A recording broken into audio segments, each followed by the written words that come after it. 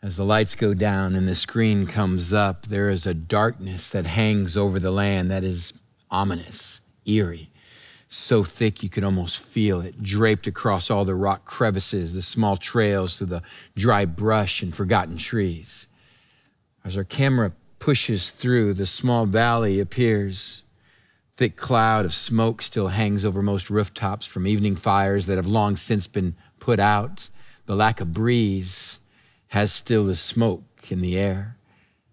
As we rise and go effortlessly over the rooftops, the wisp of smoke breaks across lenses, and we see it appear, large walls, up and over the columns, past the torches that the guards are using in the dead of night to keep watch, and into the courtyard we go. There it's a different story. Everything is green, watered, manicured. And as we push to the large pillars holding up the porch on the master chambers, we slide over the rail and into the room. Large tapestry of silk around the bed, and yet through it you can see him tossing, turning. Hours have gone by that seem like days. The body knows it needs sleep. It's the mind that won't shut off. Not another night like this. In an air of frustration, he sits up, slides his feet over the side of the bed, and let him rest on the cool marble tile. With a deep breath, he'll get up and walk to that porch that we've just gone through. Calloused hands grab the stone rail. His eyes will stare at anything, nothing over his kingdom. What do you do when you've given it over to God? What do you do when you've done the right Christian thing and you still can't turn it off, where you're boiling up inside, where they've gotten away with it, or this is still happening, where the frustration that's in front of you is now taking a toll physically, emotionally, mentally, and spiritually? He will turn to his desk. He will light a candle. He will get out the ink and put it to parchment. And there he writes poetry. I never got that growing up. I'm a guy that grew up in West Texas here in the States, not a big fan of poetry. This guy writes poetry and he plays a harp. Something else I didn't get growing up. I grew up in the 80s, we're the MTV generation. And for those of you younger, you know of MTV, but I just want to tell you, there was a day music television had actually music on it. And when we got home from school, we'd go to the one house in our community that had cable, and we'd watch our bands, our heroes, our rock, now on videos after video after video after video. You know, all those years of watching MTV, what I never saw? That's right, a harp. I never saw anybody walk up on stage and just ring on the harp. I never got it. This guy will sit, play a harp, and put lyrics to it. And before I lose some of you that go, I don't know if I understand, you have to understand this is an outlet for a warrior, a king, a man who writes in the dead of night because he can't sleep, and he's about to tell us why. A man whose arm shows the physical scars from battle after battle. You see, early on, it was whispered in his ear that he would be king. That's a lot of weight to put on the shoulders of a young lad. But giant killing came easy to him. Battle came easy to him. Victory, secret service came easy to him.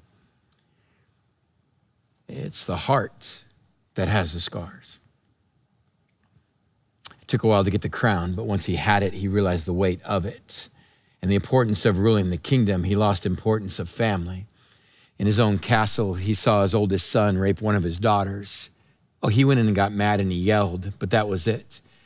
You see, dad doesn't have much to say to a son who rapes a daughter when dad has had an affair with the woman next door, and King David doesn't have much ground to stand on talking about morality and sexuality with the son. When his second son, Absalom, knows what happened to his sister and watches for a year, dad won't do anything to his oldest brother, Absalom will take him out in the field and kill his oldest brother, and dad has to sit with that weight. Meanwhile, second son, Absalom, will disrespect dad, grow with bitterness of dad. Because my old man didn't take up and do what he was supposed to do, I had to kill my brother, and that way I'm a better king. I'm probably better fit leader for this family. And Absalom's son will run dad out of his kingdom. sleep with his dad's wives on the rooftop in front of everyone just to let them know there's a new man in the family. And David will gather his forces, come back and regain his kingdom. And while they're chasing Absalom, his hair will be caught in the thicket. He'll be pulled off his horse and they'll put spears through his heart. And David has lost 2 sons, a daughter living with an unbearable truth that she can't face. And son number 3 and 4 have a battle for the kingdom. And son 4 kills son number 3. Yeah, this is King David in the Old Testament. Read 2 Samuel. If you're, I don't know, PG probably 17. Read 2 Samuel. This is a guy that sits and does lyrics. He's battle tested. He's a warrior. He's dang good at fighting with his hands. His family has been in shambles. He's tried to lead the best that he can, but he's fallen so many times. And he's found an outlet. He's good with words. He will sit and write poetry. And I don't know about you, but now I no longer see what I go to church. And when I was a kid, they had flannel graph. They put up these little figures of David. He was a little scrawny kid and he wore a white mini skirt and he had a harp, and I couldn't relate to the Psalms. But now with the picture I've just given you, a biblical picture of this man, when he sits and writes Psalms 39, I sit up a little straighter. I may not be good with poetry or words, but I get this. Everybody needs a place to vent. He has found ink and paper. I know you've been doing this series of Psalms. It's so glad to join you. We're jumping into Psalm 39. North Point, thanks for allowing me to be a part of this. I've loved your pastor. Andy Stanley has been an encouragement to me. His teachings have improved me. I remember when to who? Who's Mark Clark? I never read it. So what's the name of the church? All right. Just put it, where was I at? Here? So Village Church, thanks for inviting me to be part of what you're doing today in your series on Psalm. I love your pastor. I remember the first time I met Clark, and Clark and I were hanging out. He's been an encouragement to me in my life and it's his last name? What's his first name? Well, can someone write it on a cue card? Just put it behind the camera. Thank you. Start it all over. Is it Vintage or Village? Village Church. I remember the first time I met Mark Clark and the encouragement that he has been to me in my ministry. I don't know. What do you expect? You ask a guy like me to be part of your church. I'm going to screw the whole thing up. I love what you guys are doing. I remember hanging out South Vancouver the first time I got to speak to you guys in the cool school gym where no one could sit in the front because the cameras were all in. Then I went and I saw it in the theater. And now I see you guys have a plan to take over Canada. Sweet, because you know the U.S. ain't going to take over Canada. You guys need to take over us. But in all honesty, he's probably out golfing somewhere today, and good, it gives me a chance to show up and say, we love you guys. Our church down here in the San Diego area has always followed what you guys are doing at Village Church. We love what's happening in Vancouver, in Toronto. I love that you guys are going to be going coast to coast. I love that there are so many people up in Canada that you are resonating with. I love the week that my son and I got to spend in your community and the people that we met there. And so when you guys said, hey, you guys, when Mark said, buddy, can you help me out? Can you do Psalm 39? I was like, really, a psalm? Really? And I had to go back and stand there. I had to go back to the castle of the king. Stand behind David as he sits at his desk late at night because this has got him up. He's tried to do the right thing, but his heart and his head are heavy and his mind won't let him sleep. I had to go back and remind myself who writes this. It's a warrior king, and things haven't come easy. It's a guy that has screwed up big time, but you know what? He had the guts to print it and put it in the Bible. It's a guy who has one of the most dysfunctional, in fact, I will say, even taking Roman emperors into account, the most dysfunctional family in all of history. And God says, print it. That's good Bible. I can use people like that because David's not the hero of the story. David's going to point to the hero of the story. And on nights when he can't sleep, on nights when you and I toss and turn because we can't let something go, we turn to Psalm 39. Mark, thanks for letting me be a part of your church. Village, get out a Bible. Psalm 39. I know this isn't a good time right now. I know most of you are having to watch from home right now. I know we all want this thing to end, and we don't know when COVID is going to end. There's no expiration date on it. I know there's a lot of frustrations, and doing church right now like this isn't the time we want, but still it's the word of God. Don't listen to some pastor friend of Mark's coming in on this day. Take out your Bible, Psalm 39. Get ready with something to circle, highlight, and underline, and let's jump in. Verse 1, David's writing. I said, I will watch my ways and keep my tongue from sin. I will put a muzzle on my mouth as long as the wicked are in my presence. But when I was silent and still, not even saying anything good, my anguish increased. My heart grew hot within me. And as I meditated, the fire burned. Then I spoke with my tongue. And I love the way it sets. He goes, look, I tried to do what's right. I tried to look at the wording he has, keep my tongue from sin. I tried to put a muzzle on my mouth. I tried not to respond in the wrong way. I tried to make sure I didn't blow it. I know I got a track record of being a hothead at times. I know I've done some really stupid, jacked up things in my past, but I'm really trying hard to do this God's way. But you know what? It keeps boiling up. You know what? I don't know where to take my frustration right now. And you know what? It's just not working for me. And that's how Psalm 39 starts. May I remind you, if you haven't jumped back and looked at 38, what he's facing. Go back. Just look the page to the left. Psalm 38, verse 12. Those who seek my life set their traps. Those who would harm me talk of my ruin. All day long they plot deception. I'm like a deaf man who cannot hear, like a mute who cannot open his mouth. I have become like a man who does not hear, whose mouth can offer no reply. I wait for you, O Lord. You will answer, O Lord, my God. And I love that. He goes, look, I'm talking about real things. Before we get further into Psalm chapter 39, you've got to get that person in mind. What is that person, problem, politics of your nation today that keeps you up at night? What is that little soundtrack that you listen to that just makes your heart boil up? You get frustrated. David said, look, these are real people that are trying to hurt me. These are people that have stabbed me in the back. These are people that are slandering me. These are people that are attacking me. Is it that boss at work who's a jerk? Is it that fellow coworker that just wants to rip you down? Is it that family member? Is it that ex? Is it the lawsuit who once was a partner, but now they're stabbing you in the back?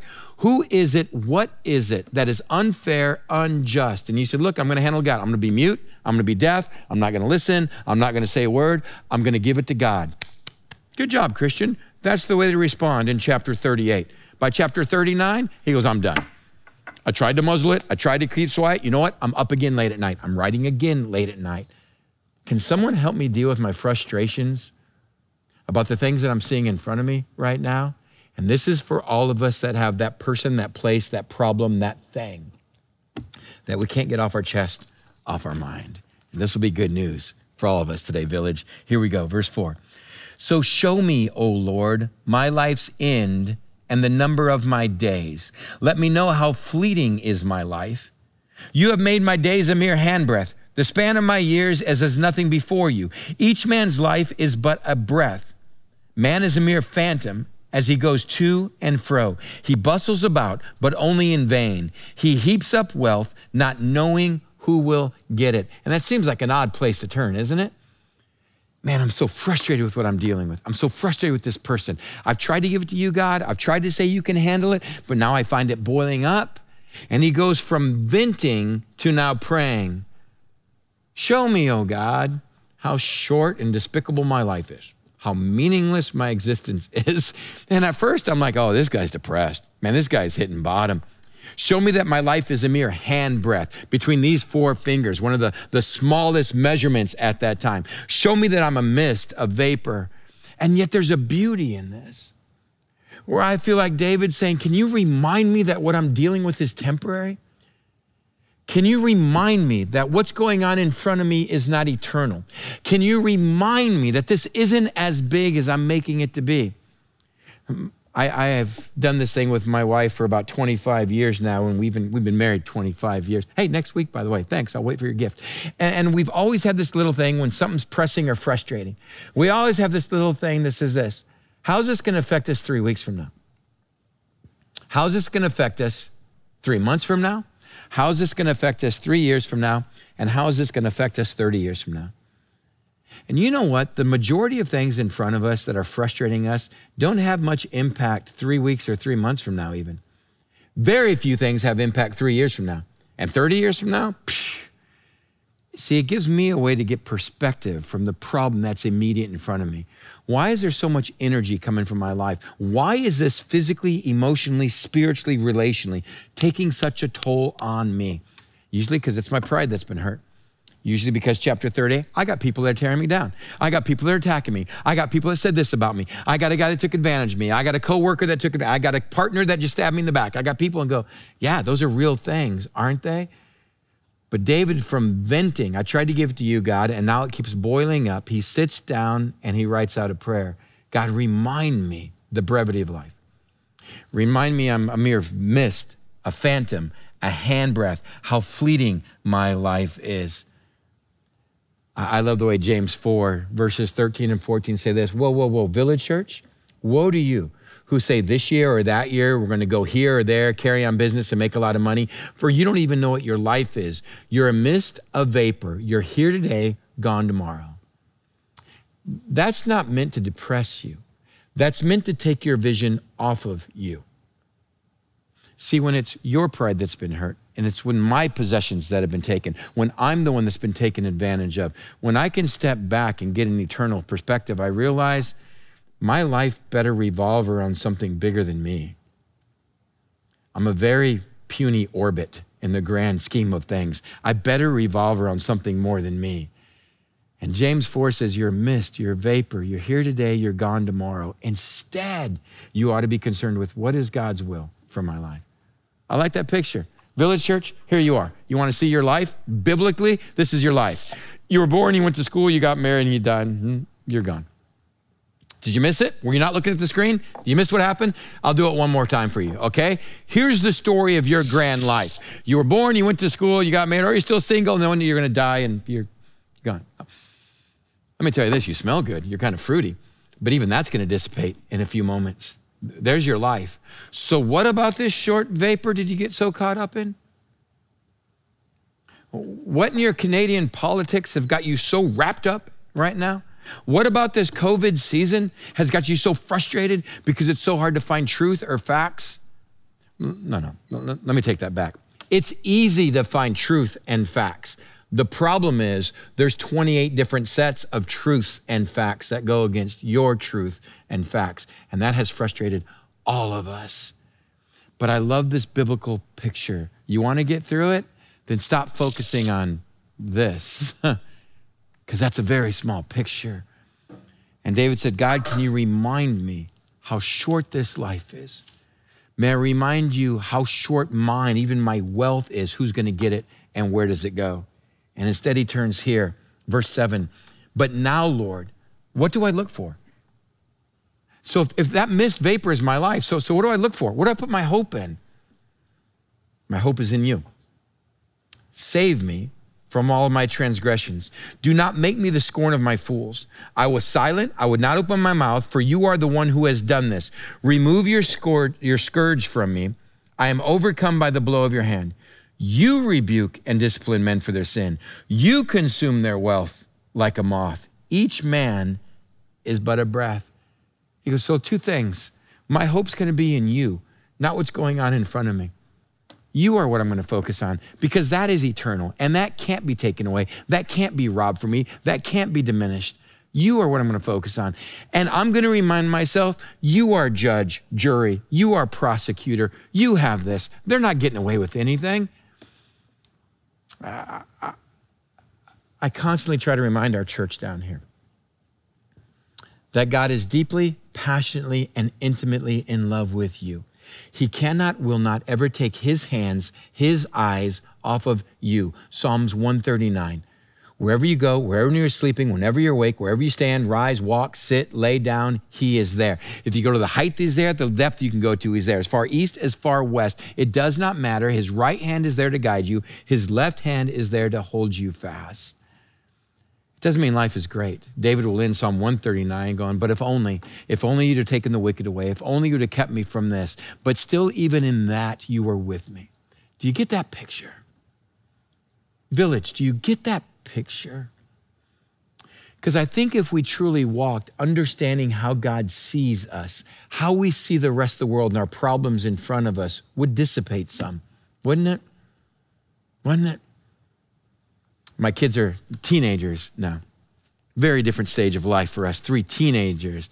Yeah, another reason why I think schools should be open, and I don't care what the health code and care is right now. Get them out of the house, but 3 teenagers right now.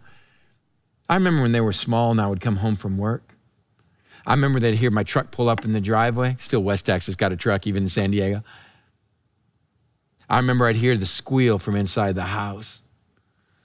That screen door would be kicked open. And by the time I was halfway to the front door, they were running after me, where they would attack both legs, where that little brother behind him was just kind of waddling, snot all over his face. It looked like we moosed his hair all the time, simply because he would always go, and his hair just constantly was snot stick up in the air.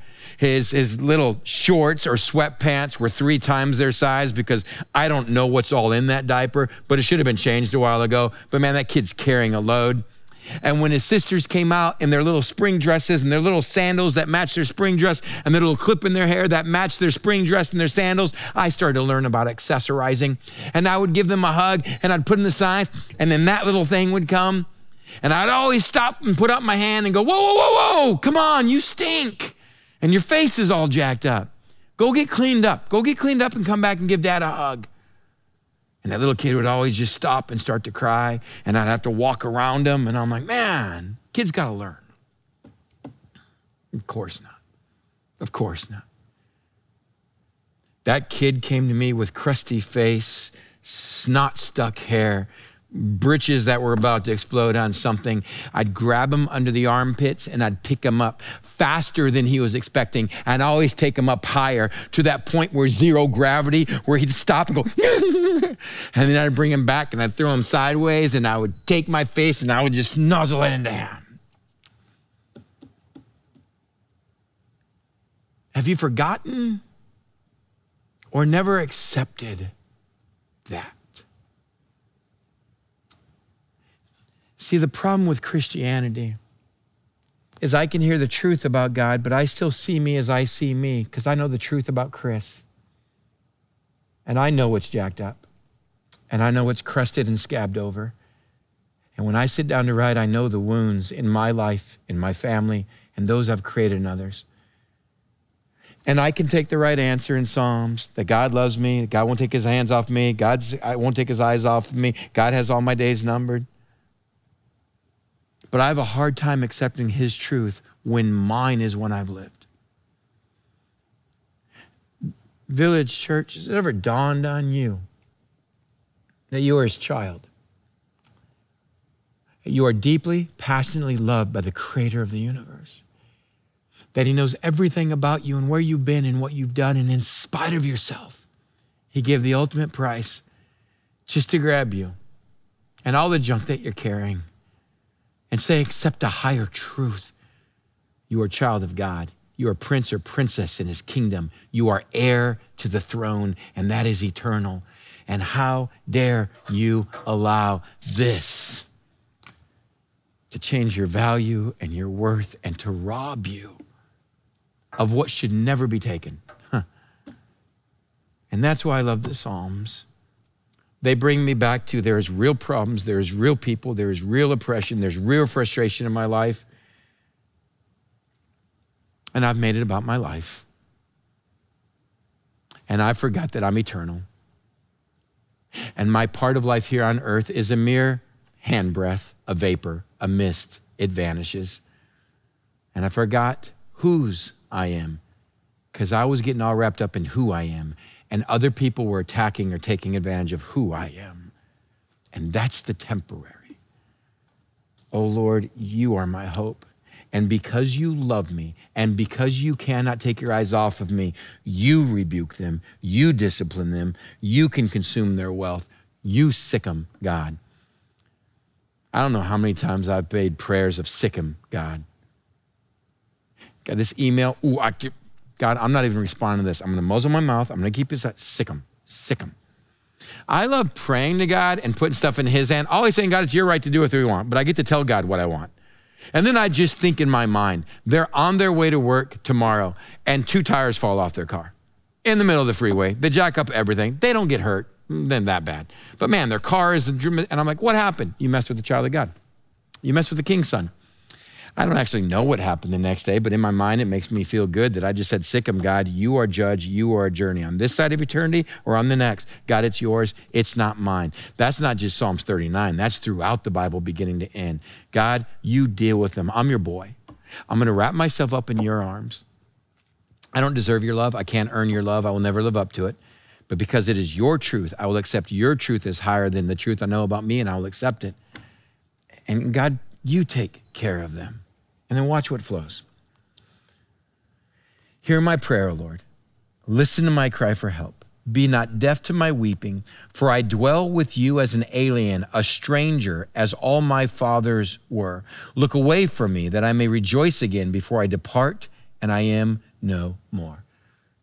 Well, Chris, it left him as I'm a stranger, I'm an alien to God, I'm separated from God, and one day I'm gonna die. That's a miserable ending.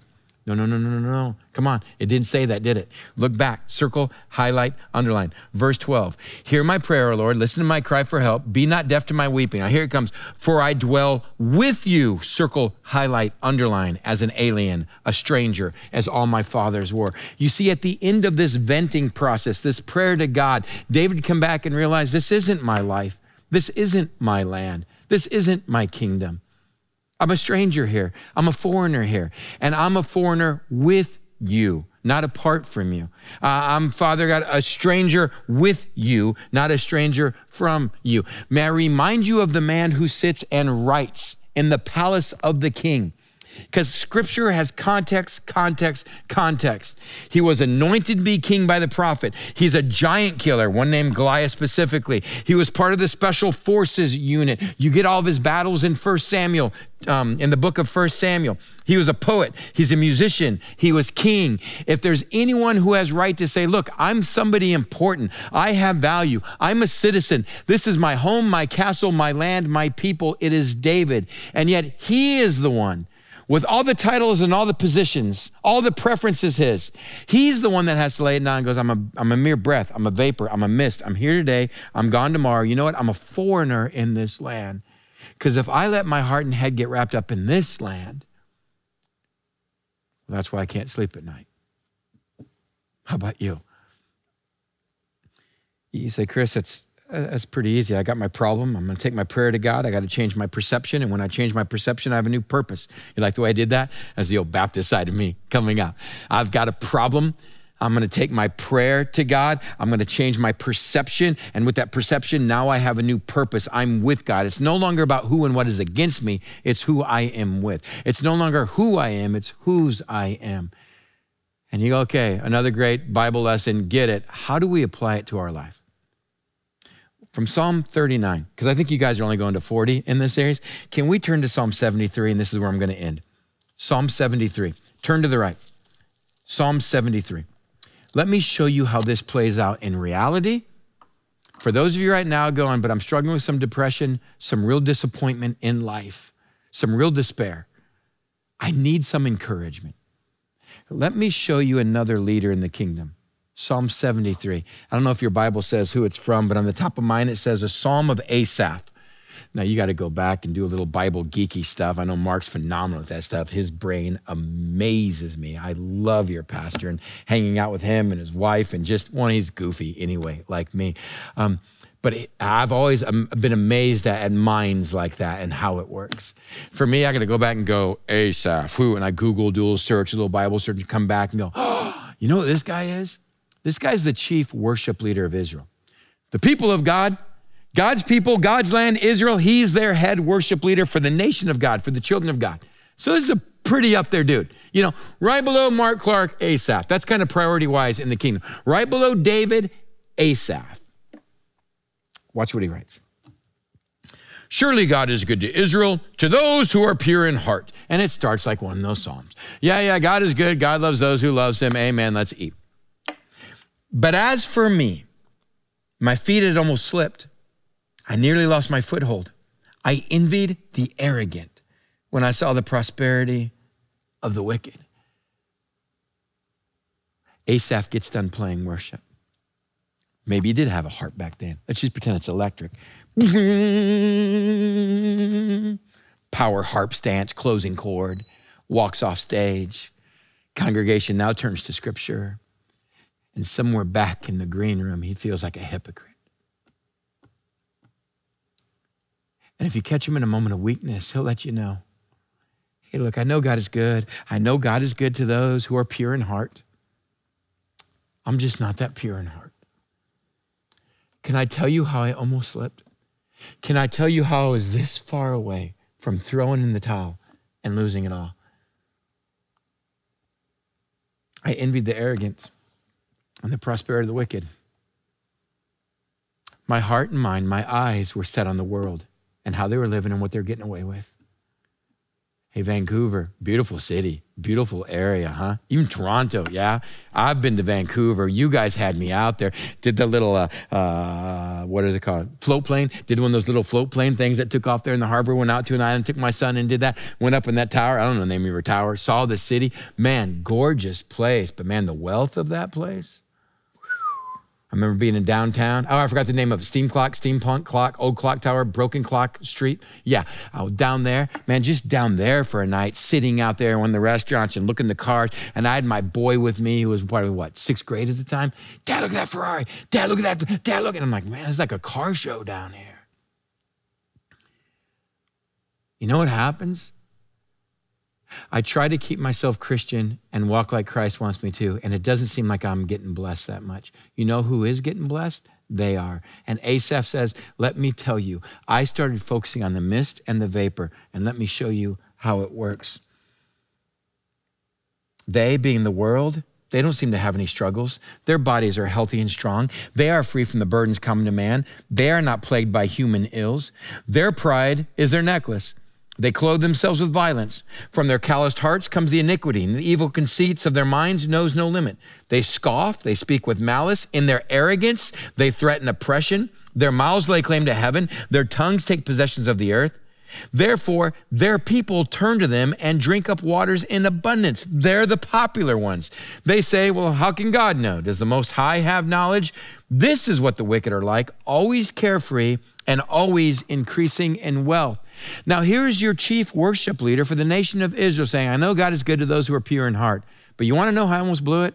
I started focusing on the world and what they're getting away with and what they're saying and what they're doing and their arrogance and their greed. And it doesn't look like there's an injustice. It doesn't look like God's punishing them. It doesn't look like God's against them at all. And you know what? They're the popular ones. They're what's leading our nation right now.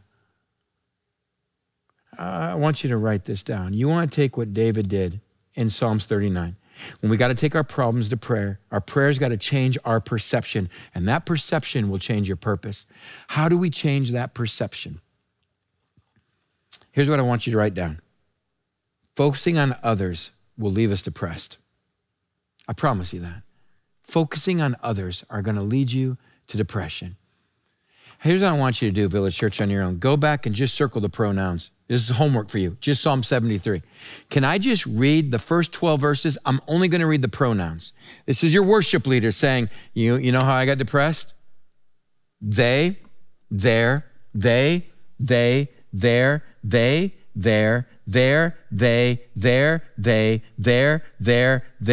them, they. 17 times. Hey guys, I'll be honest with you because you're not my church, and if it gets back to my church, I'll just deny it. About 3 weeks ago, I had to pull the plug and call a timeout on my life. Took my family, and I know COVID, I know it may not have been wise in a lot of people's mind, but I just took my family down to Mexico because I live only, 45 minutes away from it, and we got lost down there on purpose. I just got unplugged and took 2 weeks. Find a little place, stay put, don't mingle with a lot of people. I just got to get unplugged. I'm not a guy that gets depressed. I'm not a guy that gets down much at all, man. I'm one of the most eternal optimistic guys I know. But about 3 weeks ago, I realized this season that we're in was getting to me. And you know why? Because I was focused on them, they, their, them, they, their 17 times. How much are you getting caught up in your social media right now? How much are you focused on the Canadian politics right now? How much are you focused on the news right now and everyone's facts and everyone's truth? How much are you being consumed right now by the mist, by the vapor, by the temporary things? Now, don't get me wrong. Your politics, your health, those are serious things, but they're temporary. And I found I was focusing so much on the world, especially the problems we have in the States right now. I'm trying to figure out, how can I become a Canadian citizen? I want to work up there with you. Mark, I don't know, but the church I love, this is what I want to do. And this is where Asaph was. So where did he turn to? He goes, man, so that got me looking at myself. And this is where Psalm 73 goes. And so then he ends this. And he says, surely in vain I have kept my heart pure. In vain I have washed my hands in innocence. All day long I have been plagued. I've been punished every morning. And if I had said, I will speak thus, or if I give in, I would have betrayed your children, O Lord. When I tried to understand this, it was oppressive to me. Until I entered the sanctuary of God, then I understood their final destiny. Circle the pronouns. You want to just read the pronouns where he goes? Instead of 17 times looking at them and they and getting depressed, now he looks at me, my, I, me, I. You want to look at the world around you right now, it's a great way to get into some depression and bad headspace. You want to start focusing on yourself right now, it's a great way to leave us disappointed. Focusing on others is going to get us depressed. Focusing on self is going to get us disappointed. Why? Because it's not paying off. It doesn't look like I'm being blessed. Surely in vain, I'm doing all this stuff. I tried to handle the work situation the best I could. I tried to handle the divorce the best I could. I tried to handle the lawsuit the best I could. I tried to handle the you fill in the blank the best that I could. And where did it get me? It got you exactly where David was. I'm burning up at night. I feel like this stuff's pent up. I'm a volcano about to explode. It got you exactly where the chief worship leader of Israel was. I went from depression to incredible disappointment. So why am I doing this? Why does it even matter? These are amazing men of God in the Old Testament who have come to a place of great depression because of their perception, and they're showing us, here's how to get out of it. Until I entered the sanctuary of God, and then it clicked. Surely you place them on slippery ground. You cast them down to ruin. How suddenly are they destroyed, completely swept away by terrors. As a dream when one awakes, so when you arise, O Lord, you will despise them as mere fantasies. Where did your worship leader need to go?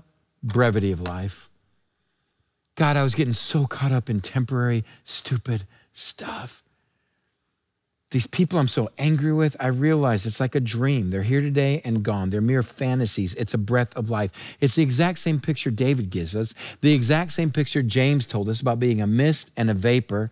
It's not to diminish you, it's to give us perspective. So this is where the chief worship leader leaves us.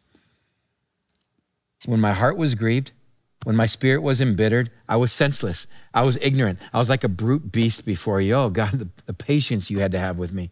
Yet I am always with you. You hold me by my right hand. You guide me with your counsel. And afterwards, you will take me into glory. Whom do I have in heaven but you? And on this earth, there's nothing I desire besides you. My flesh and my heart may fail, but God is the strength of my heart, my portion forever. Those who are far from you will perish. What am I fighting with them for? I need to be fighting for them. And you destroy all who are unfaithful to you. Homework. Circle the pronouns at the end of Psalm 73. You, your, you,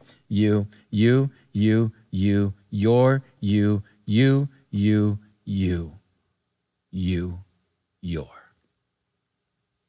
When I focused on them and they, I was incredibly depressed.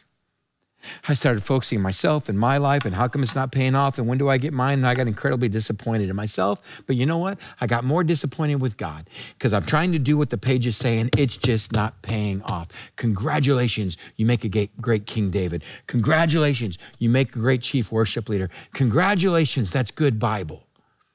You're almost there. That next step is, I forgot to focus on you, O Lord, you, my God, you, and yours. Man, I got caught up in this. I took 2 weeks and unplugged, and I went back and I lived in Psalm 73. Can you guys see that? Can you see how much writing? This wasn't like the first time I discovered it. I have camped out in Psalm 73 and Psalms 39 for the last 20 years of my life. And even though I teach this, there are moments I still need to unplug and come back to it and go, man, I fell for it again. I fell for where we are as a culture. I fell for our national politics. I fell for this COVID season. It's taken away our fellowship, our church time. I'm focused on the negative. I'm focused on the negative people have to me. I'm focused on myself. I'm wallowing in it. And I forgot whose I am because I got so caught up in who I am. Are you there? And he ends where we end. So as for me, it's good to be near God. I have made the sovereign Lord my refuge, and I will tell of your deeds. There's 3 things, Village Church, that we need to major on today. Our proximity to God. So as for me, I'm going to be near God. Because the more I focus on them, they, or me, I find I'm further from God. It's not just that I accepted grace and mercy in my life. I need to continually walk in God's grace and mercy. How often do you practice the presence of God? Oh, I hope that's daily. For me, it's going to be near God. And secondly, you are going to be my hope and my strength. It's our proximity to God, and it's our provisions from God. God, I'm expecting my nation to do something right. I'm expecting our healthcare to do something right. I'm expecting the COVID season to have answers. I'm putting my faith and hope in a lot of other things but you. It's my closeness to you, and you are my hope and strength. Nothing in heaven and earth I desire more than that. And then lastly, and then I'll tell of your deeds. And that reminds me I have a purpose here. And my purpose here isn't to make this life great. My purpose here is to bring others with me in the next life.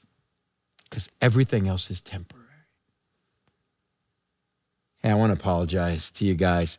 If you're sitting there and you're like, I'm the most encouraged I've ever been. This has been the best season of my life. I'm full of joy. I don't have a negative thing going on. Then this message was a bummer for you. I'm sorry. This message was for every Christian that felt like I'm doing the right thing. I'm trying to give it to God. And man, I'm getting so frustrated right now with the season that we're in. And I'm getting so disappointed and depressed and with other people and myself. Congratulations. You're in the Bible amongst great leaders who just had the wrong perception. It's not them. It's not there. It's not me. It's not I. It's not us. Until I enter the sanctuary of God and look up, none of this is going to make sense. And that is where I find my promises, my power, my provisions, my purpose, because that is where my salvation. May you spend time today taking a walk, a bike ride, sitting in a chair, a drive, just keeping in mind you have a God who cannot, will not ever take his hands, his eyes off of you because he calls you son, daughter. Oh, he knows that you brought in. He knows the mess that you've made. And he doesn't ask you to get cleaned up first. He's the one that reached down and pursued you and picked you up and said, this one's mine. This one's mine. It's whose you are, not who you are. And if we're focused on this life and who we are, I promise, as a Christian, you are allowed to be disappointed with yourself and God and depressed. Great leaders have shown us that example. But you want to change your perception today to whose you are and who you get to be a stranger in this land with? Well, focusing on God will bring you delight, not depression or disappointment. Can I pray for you guys?